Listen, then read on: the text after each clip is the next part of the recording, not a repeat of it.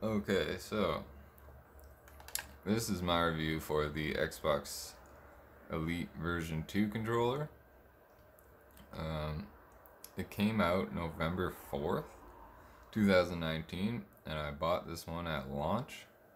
Um, and I couldn't be happier, honestly. This is my favorite controller of all time.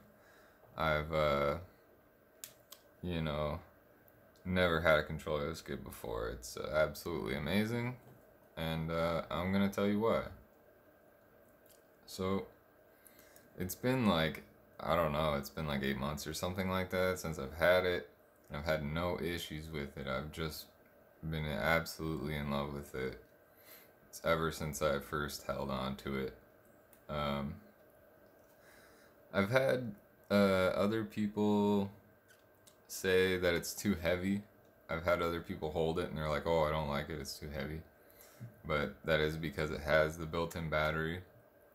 I don't fuck with batteries anymore. I hate that shit. Um, and this controller is really the only reason why I'm playing on Xbox.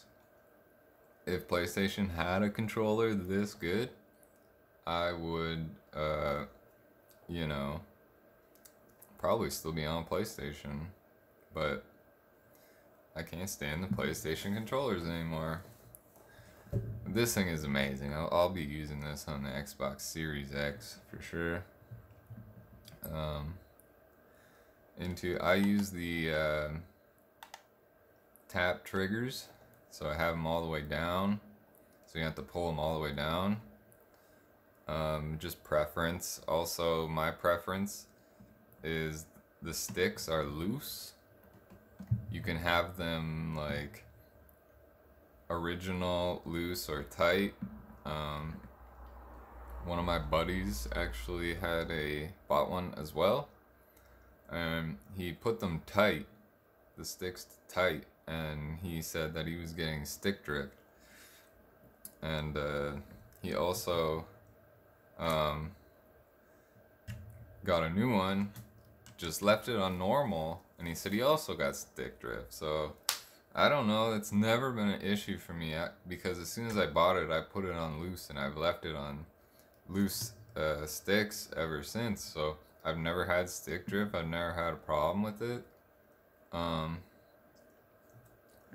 absolutely love the USB-C is the best thing ever made. you know, fuck. When I used to have an old Xbox controller connected to my PC, because I also use it to play Modern Warfare on PC.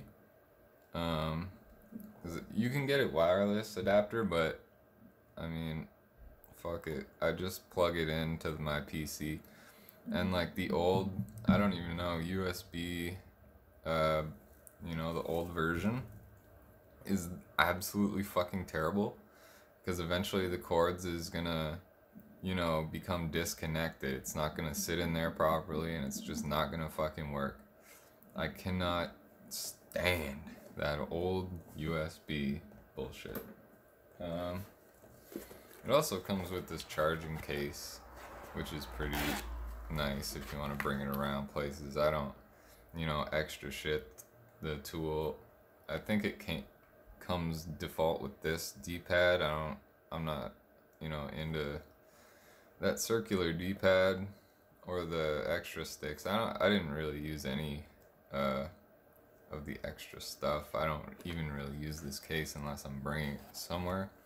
But you can also just fucking charge it right in the case. Pretty awesome. But yeah, really, I fucking love these back paddles. Absolutely fucking love them. 'Cause I have actually, I usually don't even use the left two pads. I just use the right two pads. One to just move forward on the left stick, and that one is click the left stick, so I can just walk and run. I can play games with one hand with this controller, and fucking use my mouse while I'm playing. I usually play two games at once, Because I got the two monitors here, one Xbox, one's my PC, and so I can go super nerd hardcore and play, you know, two games at once, and it's just so much goddamn easier to like run fast in Call of Duty with the new tactical sprint. You can do that really fast. Um, it's great, and also change profiles on the fly. So like I press the profile button, that changes my pads in the back to different. For different games, I have different profiles. Some games, you know, require different buttons to run, and stuff like that. So I have it all three profiles set up, and then there's just the default. But there's a lot of controllers out there that are similar on PlayStation, but none of them have everything that this does. Like, you know, the in-game, in your console mapping, they could just change any button to anything you want. You know, which is just, I mean, it's goddamn awesome. And yeah, I just love this controller so much, and I would recommend it to literally everybody. The only thing that's hard to recommend is the price tag. This thing was goddamn expensive, especially in Canadian dollars. I paid a lot of loonies and toonies for it. It was like, I don't know what it is in American. I think it's 180 American right now. So Canadian, it was like 220, and then plus tax, I ended up paying like $250 fucking dollars for this, but it's worth every penny. I absolutely love it. Like and I'm gonna buy the Xbox Series X, and I can use it on the Xbox Series X as well. So when I buy that, I will, you know, sell the controller that comes with the console, because there's no way in hell it's as good as this. And the new PlayStation 5 controllers look like shit too, and they definitely don't, not gonna work as good as this one. I literally cannot go back. I cannot use any other controllers ever again. It'll change your goddamn gaming life. Like, it is amazing, literally.